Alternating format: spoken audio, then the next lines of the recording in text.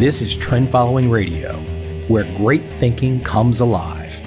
Nobel Prize winners, legendary traders, best-selling authors, and the pros that know what drive us irrational human beings. I am your host, Michael Covel. Not filtered, raw, honest. That's my passion.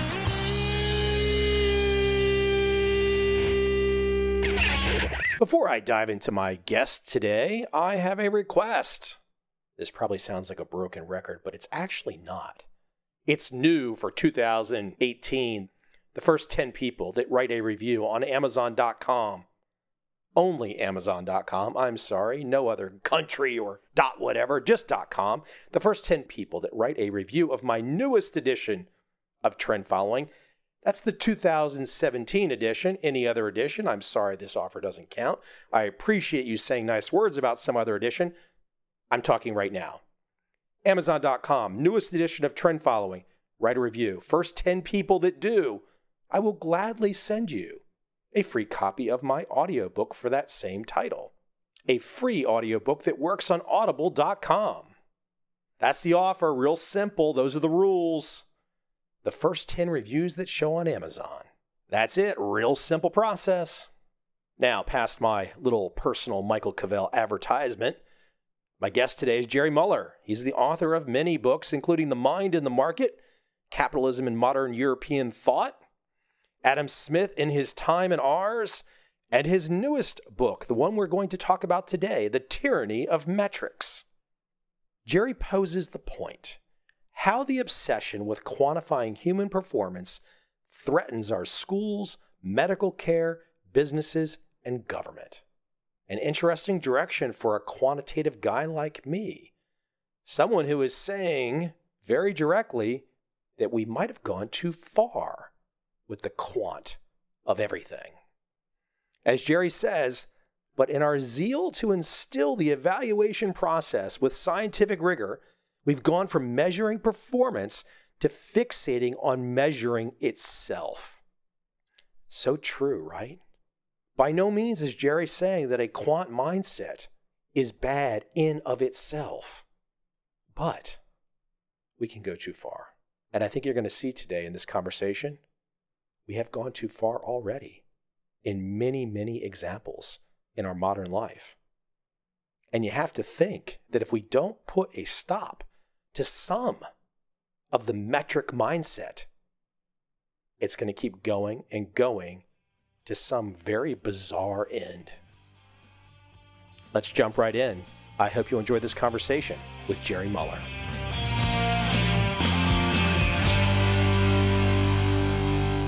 You know, diving into your work right now, I started to think, why did I really have a hard time in high school? Why did I not enjoy it? And we're going back, 20 plus years. Why did I really not enjoy it? And I felt like everything I was doing in high school was about memorization to get to some score, some measurement. And I just kept thinking, where is the stimulation? Where is the inspiration? Give me something that makes me excited. So even going back several decades, I think we've had this measurement problem. But look at all the students that have to come to your class. Those students have to go study to learn how to take a test, the SAT or the ACTs or whatever, and learn how to take a test. And they spent all this time to do that to get to your class to learn from you. Yes. So it sounds like your high school was somewhat deficient in developing intrinsic motivation. But don't you think most are probably? I'm sure it depends just from one school to another, but from one teacher to another. Of course, there are some things that students need to learn even if they're not motivated. But on the whole, it's important to try to develop the motivation by showing them why a subject is either intrinsically interesting or intrinsically important.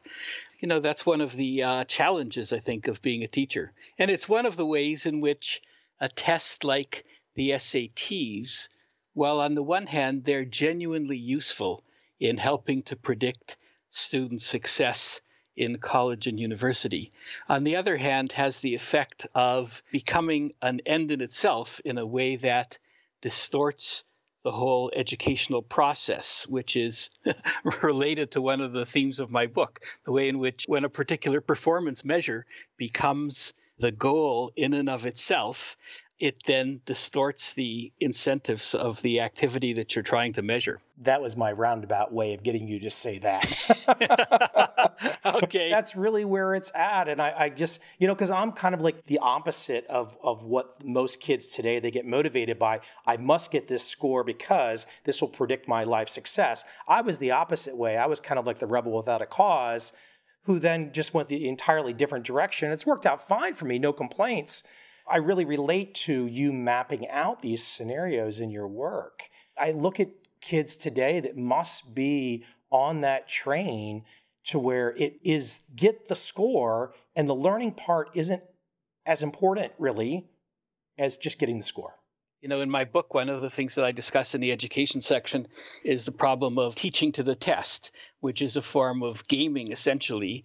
Gaming being a kind of behavior where you orient your behavior towards the particular thing that's being measured at the price of the purpose for which it's being measured. But there's a sense in which high school students or college students can study to the test, be it the SATs or some other test, or even spend hours and hours and thousands of dollars practicing for the test in a way that distorts what the test is ultimately supposed to test, namely your general knowledge and your analytic ability. It's much better to spend more of your time reading a wide variety of things, including ones that aren't assigned for your high school class, reading a good quality newspaper every day, and so on, to develop your mind intellectually. And some of that will be reflected on the test. But meanwhile, you'll have reached a genuinely significant goal, namely becoming an educated person. Well, what we're really going down the path of here is going to talk about metrics and the growing use of metrics, the growing quantification of society. And I must share with you that one of the reasons we're talking is because in the last 10, 15 years, I've written several books about quantitative trading and quantitative trading to turn a profit. And it works exceptionally well. It works exceptionally well in the narrow niche of saying, hey, I will use this limited data set to make buy and sell decisions and profit over a long period of time. It works fantastic. However, getting beyond my little narrow world here, if we expand that out to where we are trying to put a quant view on everything, it kind of leaves us as an author, and you're going to probably start to know this already, is Amazon.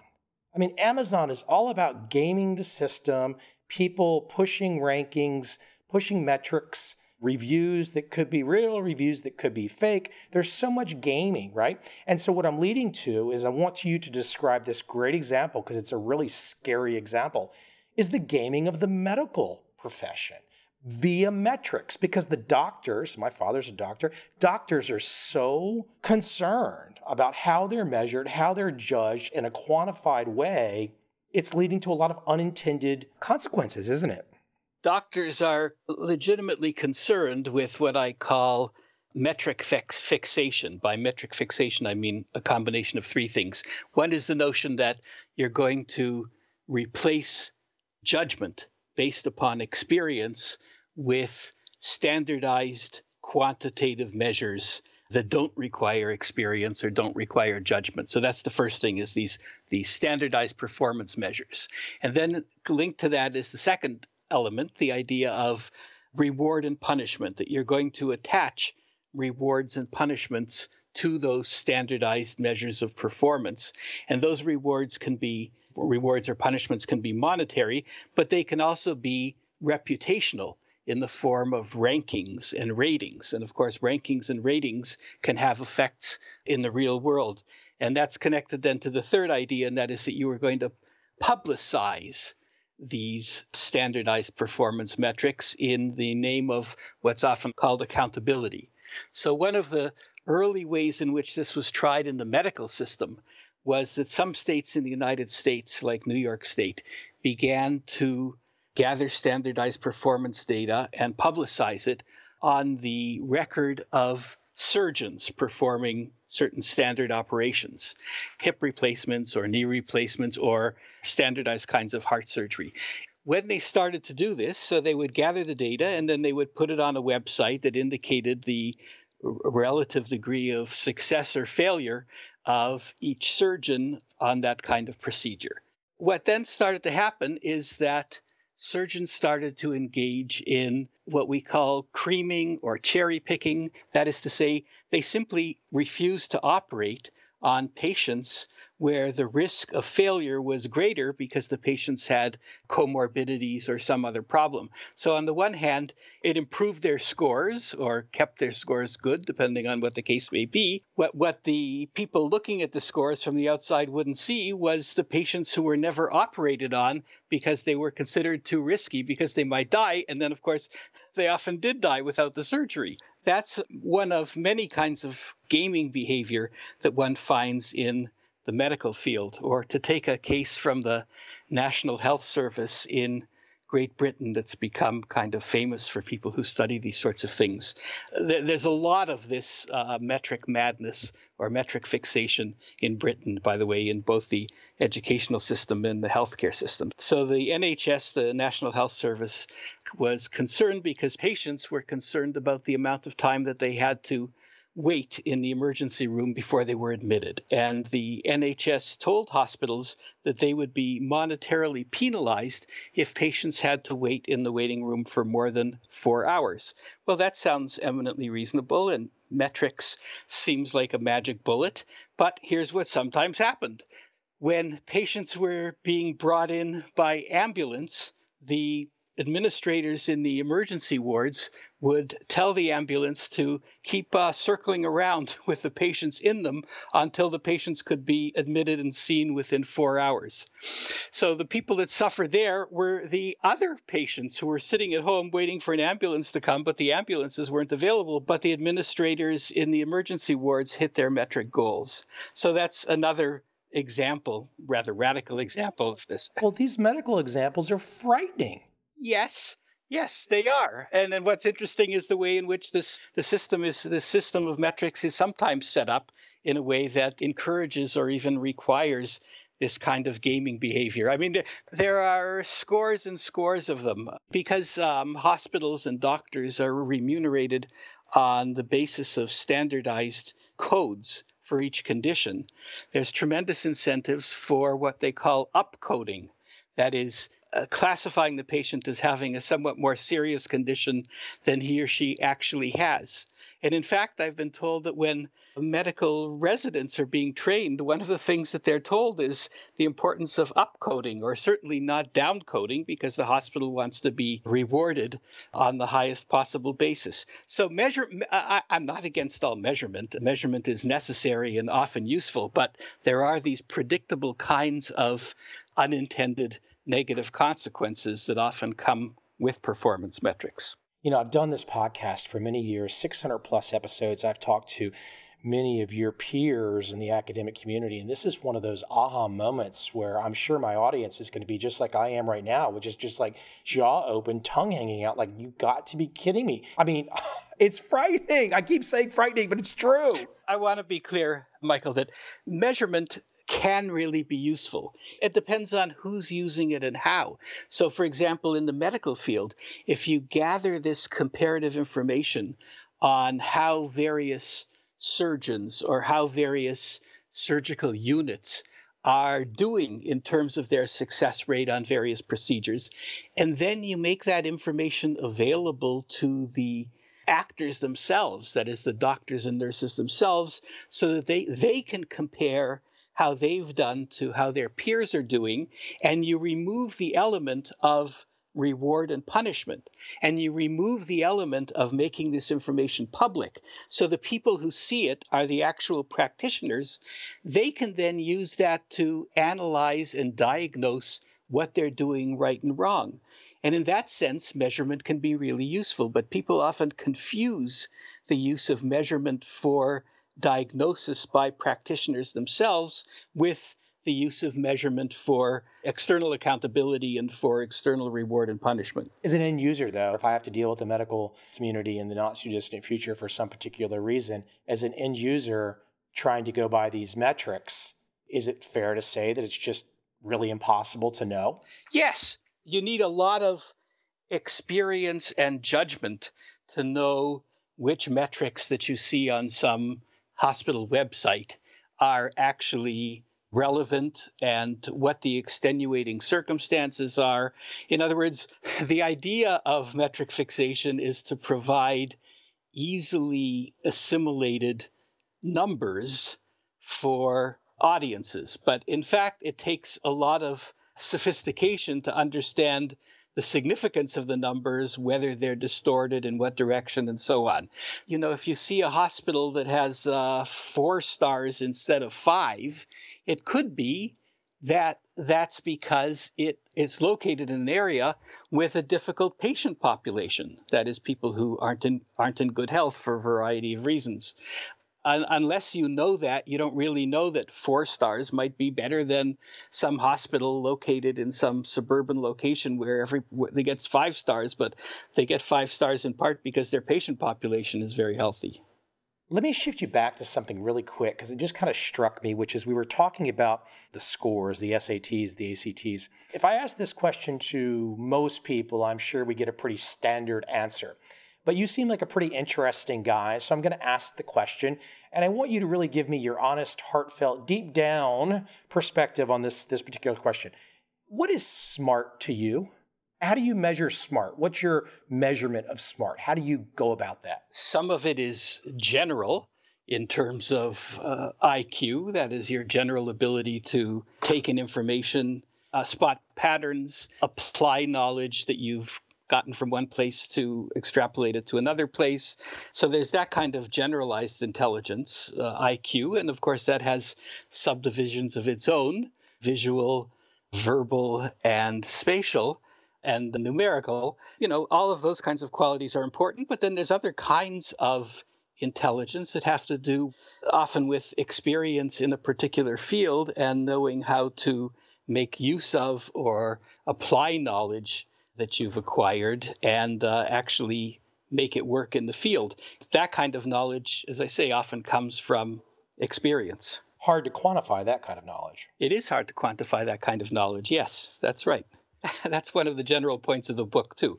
A lot of the most important things in life and a lot of the most important things in organizations are unquantifiable. So the fact that something is quantifiable does not make it important, and the fact that something is important doesn't make it necessarily easily measurable. There's so many topic areas that I want to go into with you, but I'm in my 40s, late 40s. I've got some kind of like techie friends in their 20s and 30s. The guys that are in the tech space almost can't think like the way that you're giving the alternative view in the Tyranny of Metrics. They almost can't go that way because they have been so structured into metrics. And they've gotten rewarded by this, though, honestly. A lot of guys have made a bloody fortune by just going by these metrics. But to me, every time I have these conversations, it's like talking to robots. Yes, well, of course, that's what they aspire to be, is human algorithms. I've read in some books about this kind of thing. You just correctly said a few minutes ago, you said there are some great ways we have used quantifying in our lives, in business, and in life and everything, but it can go too far. One of the effects of quantification, which is so widely, on the one hand, so widely taught in business schools and also is so widely applied in trading firms who, sometimes hire people with PhDs in physics and engineering for their math ability. One of the effects of that emphasis on quantification is that it has a negative effect on entrepreneurship and innovation, because it's the nature of innovation that you're trying something new. You're trying some new product or some new method, some new system of distribution, and it's the nature of trying something new that you don't know whether it's going to work. So you can't calculate it in advance. So insofar as investors and investing institutions, or even venture capitalists, insofar as they focus on the quantitative. What can you show me is going to be the market for this product in 5 years? They're going to turn down those products where the answer is, we're not sure because this is a new kind of product and we can't actually calculate how great the market for it will be. So in that sense, there's a sense in which this emphasis on quantification is anti-innovative and anti-entrepreneurial. It tends to lead to going with more of the same in some larger degree. It's anti-creative. Yes.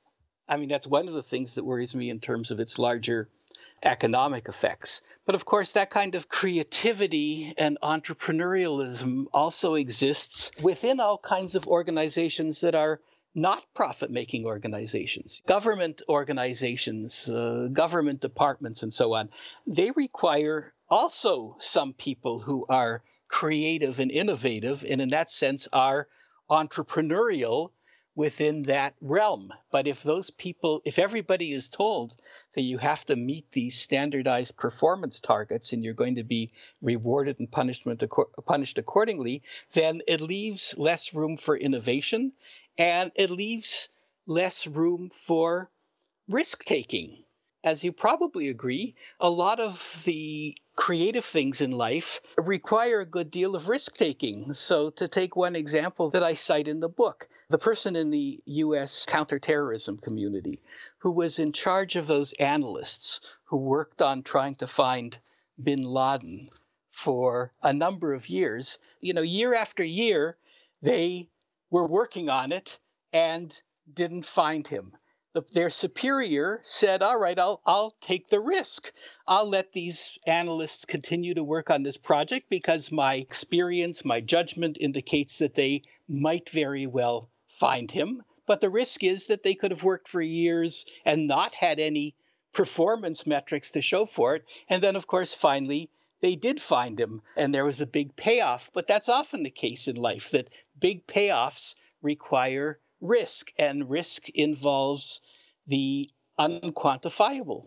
I was just thinking about an example of the creativity meeting the quant and how it's going down. For example, Hollywood. It used to be that the Francis Ford Coppola, the Oliver Stone, Steven Spielberg, they would take chances and do these crazily different movies. Today, all we have is Superman 63 and Spider-Man 24. Right. So there's a close link, of course, between quantification and the formulaic.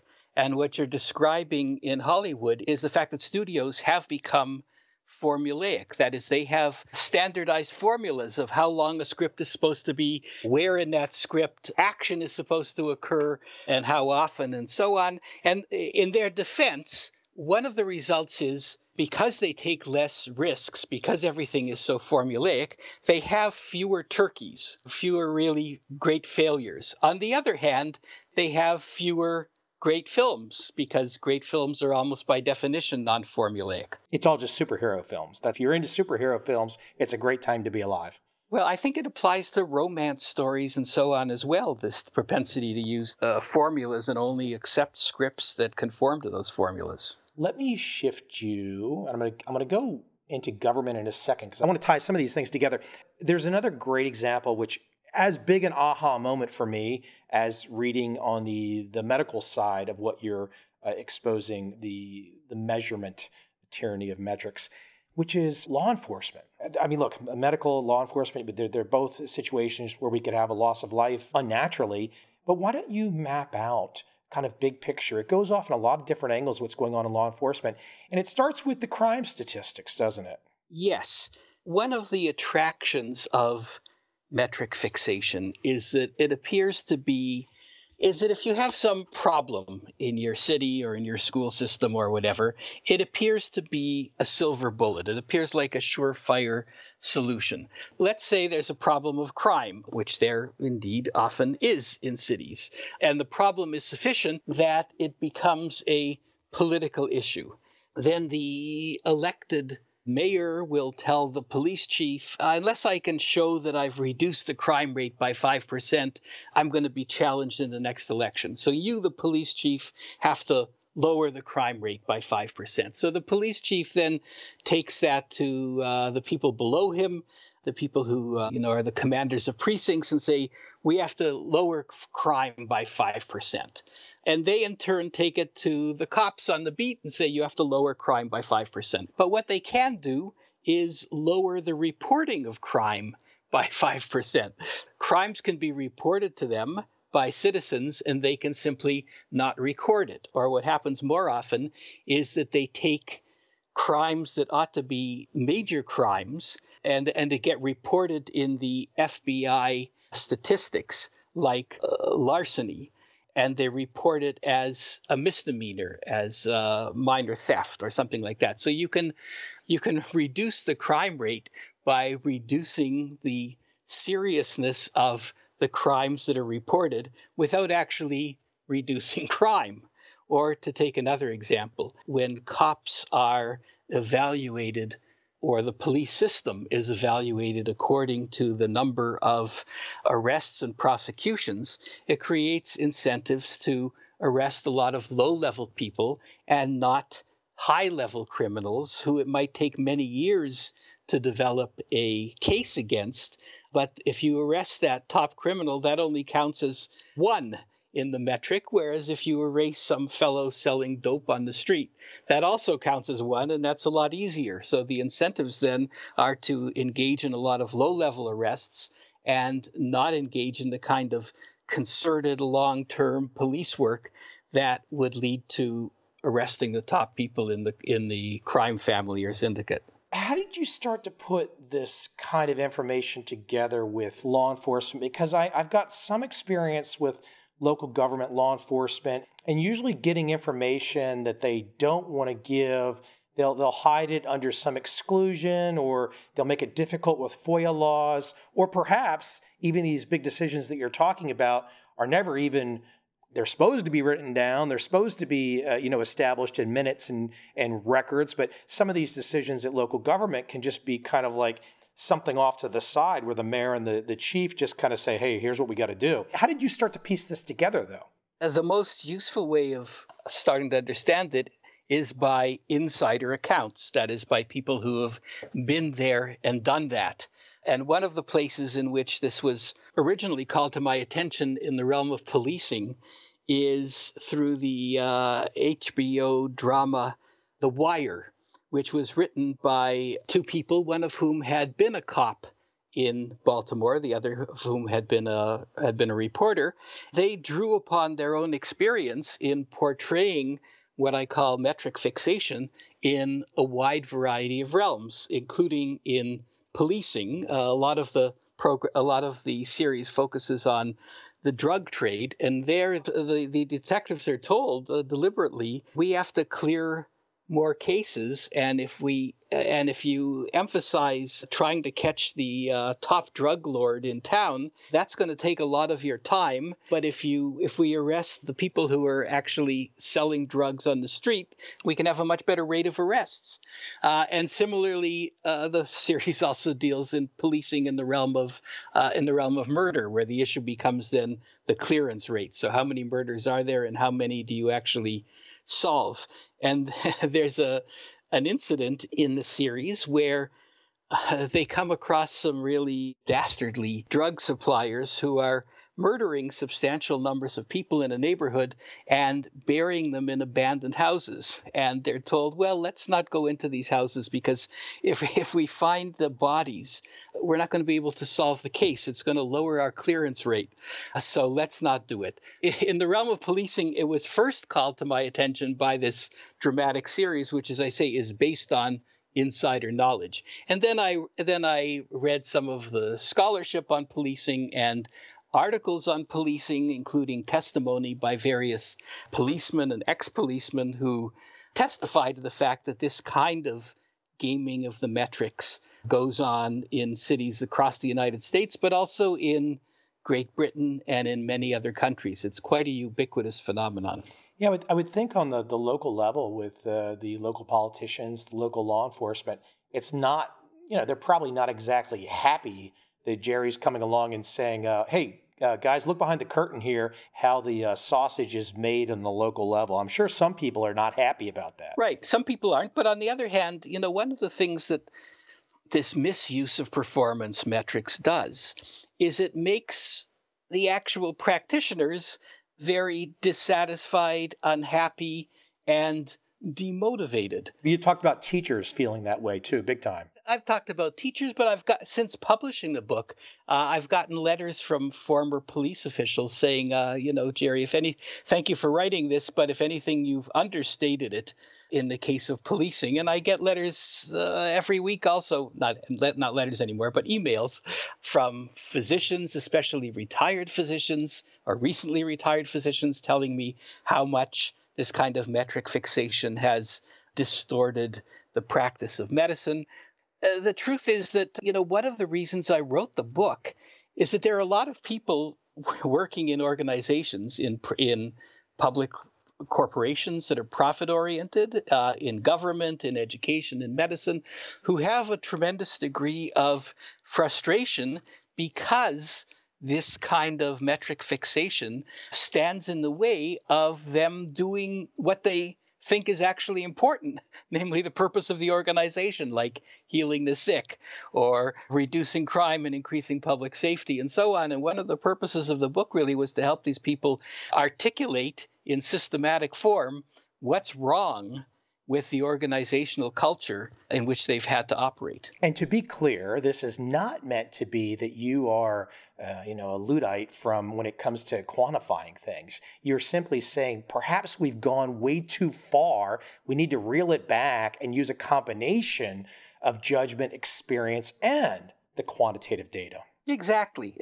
Because the truth is you need experience in order to figure out which things are worth measuring, in order to figure out which things you can't measure. And then once you have the data, in order to understand how relatively important the things are that you've measured compared to the things that you can't measure. So in all those ways, standardized measurement can be really useful when it's combined with experience and when it's combined with judgment. What I'm concerned about is the many cases, or the ever greater propensity in our culture to try to eliminate the role of experience and judgment in favor of these standardized performance metrics. Let me run into kind of a tangential type direction also in your work. Today we've got these CEOs that seemingly can go from industry to industry. They don't even need to know anything about media or engineering or whatever. As long as they're an expert at the metrics, they can just be plopped in, boom, boom, boom.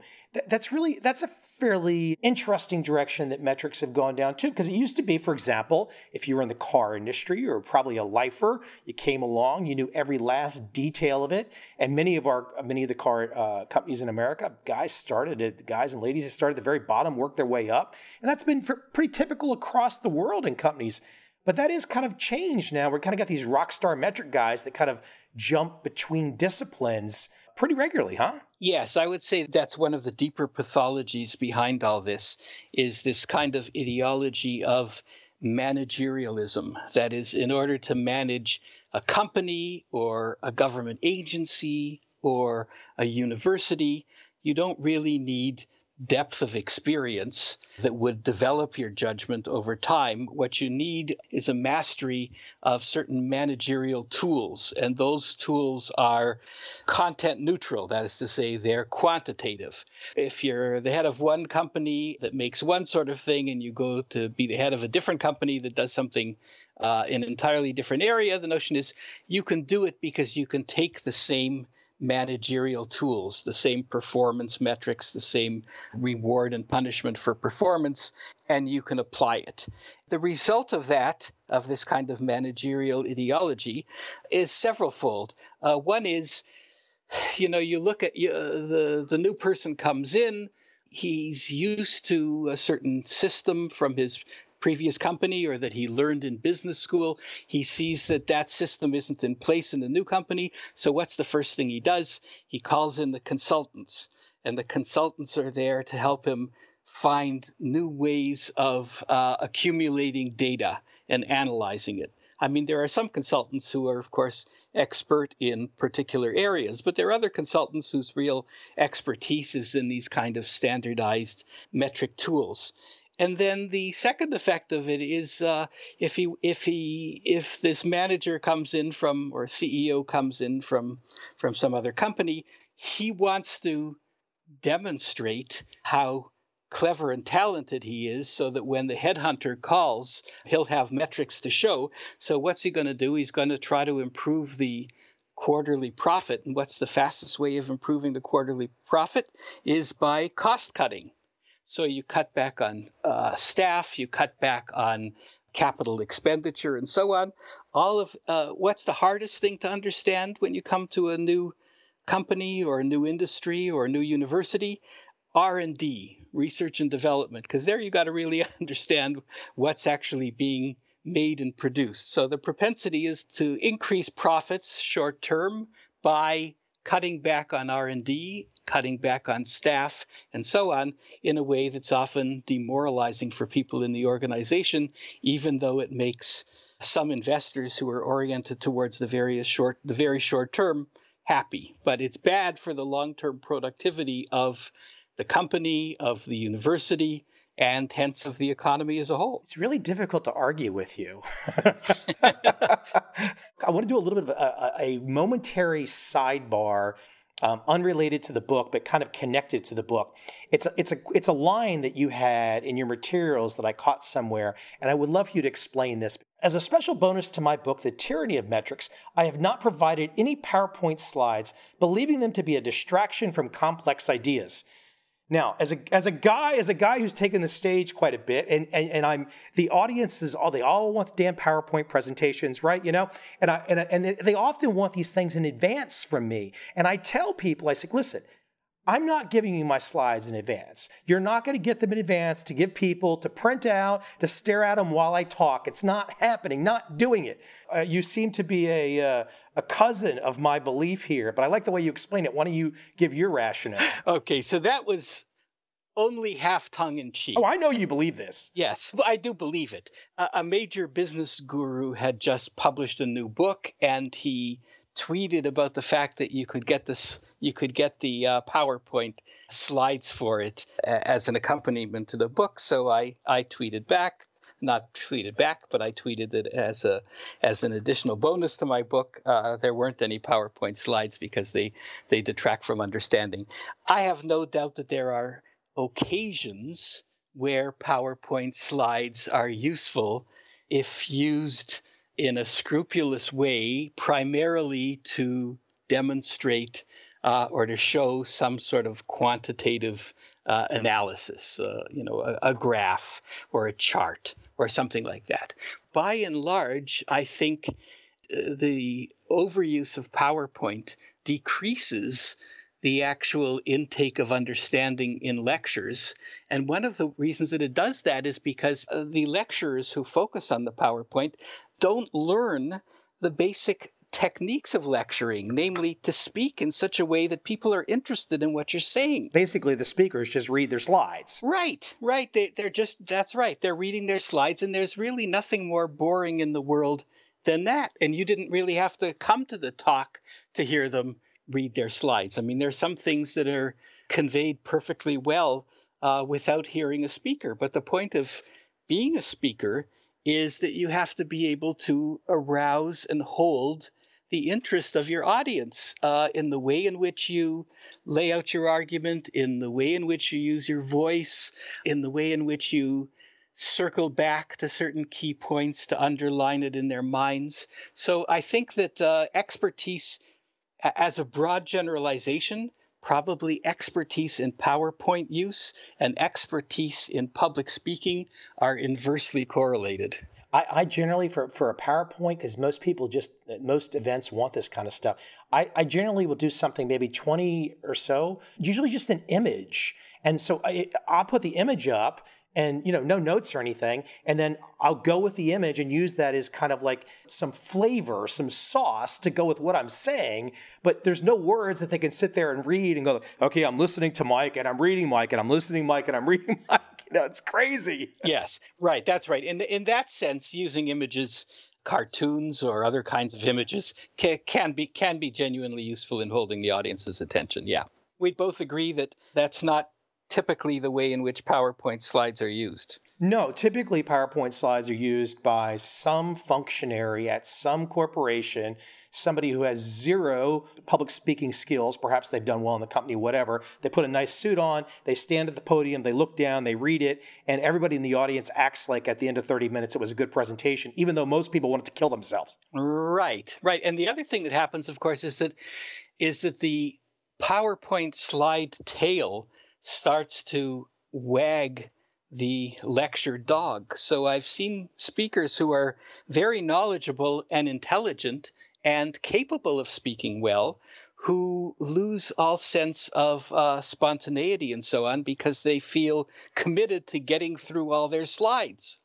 So we talk about all the metrics, right? And so let's go to, actually, you know what?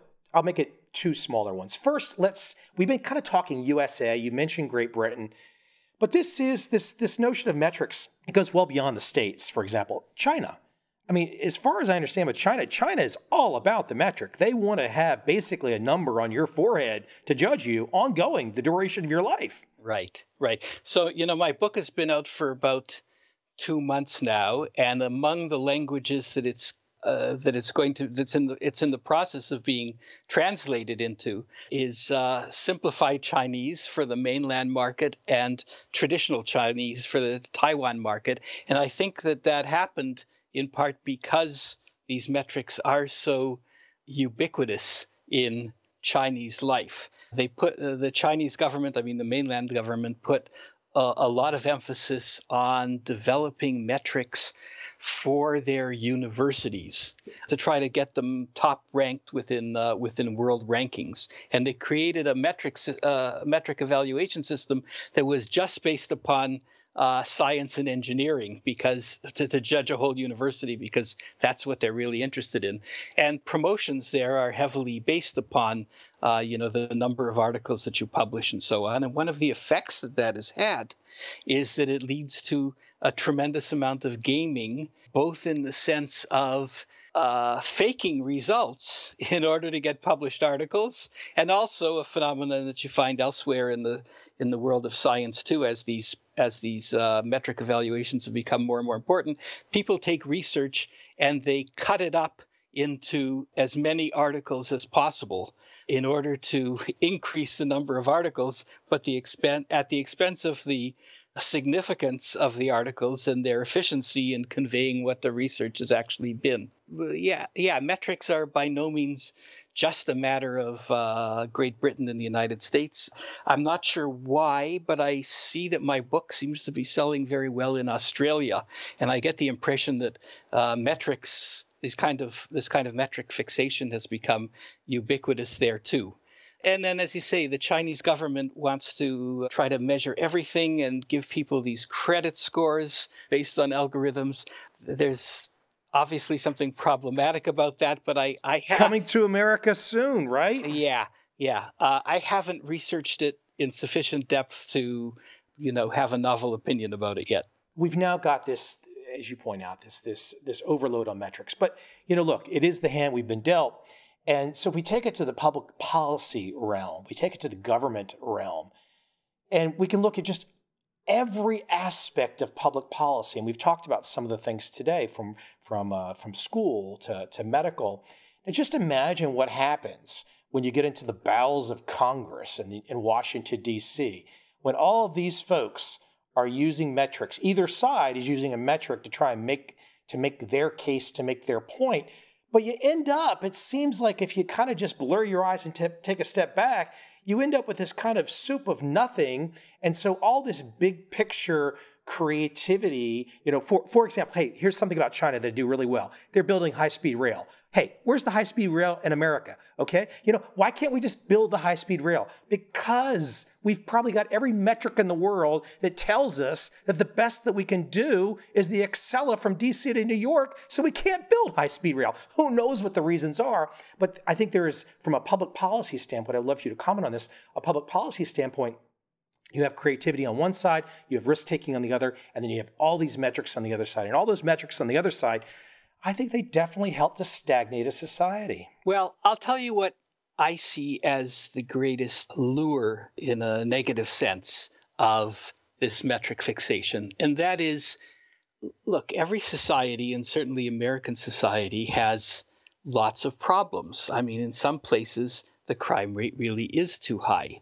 The K to 12 education system doesn't educate people as well as we would like. The level of spending on healthcare is high as a percentage of GNP in a way that invades people's budgets and the profitability of businesses and so on. So there are lots of real problems in any society, and certainly in American society. What worries me most in many ways about metric fixation is that it seems to be a silver bullet. It seems to be a solution to every problem. But often and sometimes, again, if the metrics are used in a diagnostic way, they can be genuinely helpful. But if they're used together with publicity, with accountability and pay for performance, they can often be counterproductive in ways that I have started to describe in our discussion here, and in many more ways as well. So what worries me is the fact that this is so often seen as the solution for every problem.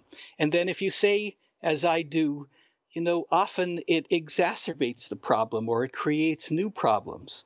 Then people will say, but you don't have a better solution, so we have to use this one. But the truth is that the fact that there's a problem doesn't necessarily mean that there's a solution, or doesn't mean that there's a solution that's not going to either make the problem worse or create new problems of its own. And that's something that's pretty hard for people in a liberal democratic society to accept. And it's, of course, not something that politicians can say.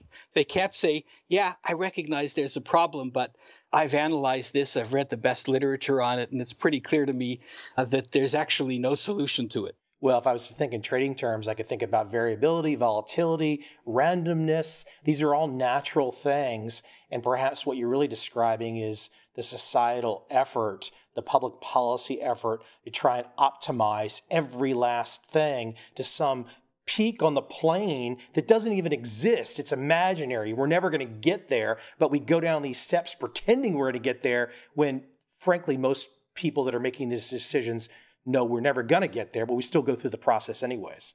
And there's always people who want to sell you their secret formula. Just hire their consulting firm or just buy their book, and that's going to be the formula that's going to solve all your problems. So there's always people selling solutions. There's not that many people like me analyzing the problems with the solutions. Cool stuff, Jerry. Appreciate it. The Tyranny of Metrics is available everywhere. Jerry, is there a website we can send people to? Princeton University Press has a website, and you can then search for the Tyranny of Metrics, or you can go to my, I'm represented by, for speaking purposes, by the Lee Bureau, Leigh. You can go to, they have a very nice website with information about me and about the book and a video of talks that I've given about it and so on. Jerry, again, thank you for your time. I appreciate it. I still own a house in Vienna, Virginia, even though I'm calling you from Asia. So I'm kind of close to you and kind of not close to you. Well, it's been good to talk to you.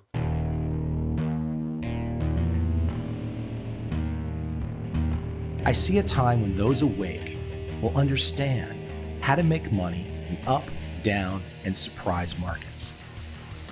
Whether new trader or experienced, college student or financial advisor, protecting against a crash or just trying to make a lot of money, trend following offers everyone an answer in uncertain times. To get started immediately, send me an email, michael@covel.com. I will send you the right trend following steps to take along with my free video. But if you want to buy and hold, trust the government and trust Wall Street, this is absolutely not for you.